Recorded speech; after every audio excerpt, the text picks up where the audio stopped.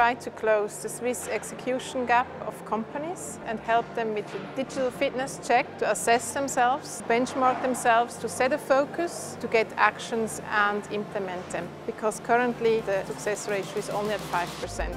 There are thousands of tools out there, but we go a couple of steps further. So it's about benchmarking as well. It's about suggesting some actions which are the most successful so that they really can set a focus, follow through and execute. So the vision is that by 2021 at least 500 SMEs have taken the first step and also get into action mode and execute and reassess and see how well they are doing.